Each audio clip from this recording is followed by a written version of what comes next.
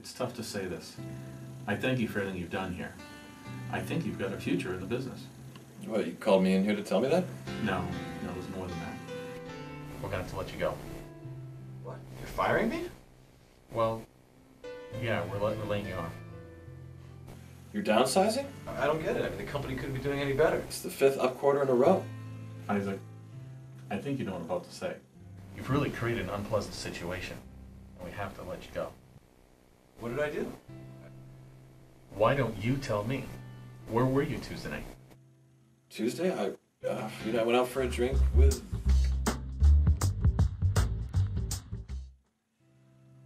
Look, I don't want to hurt anyone's reputation or spread rumors, but we have to let you go. I've created a severance package here for you.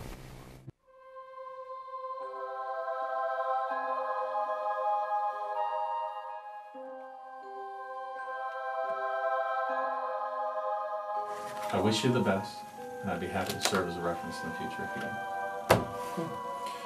Well, thank you, Mr. Gruber. I wish you and the company the best of luck, too.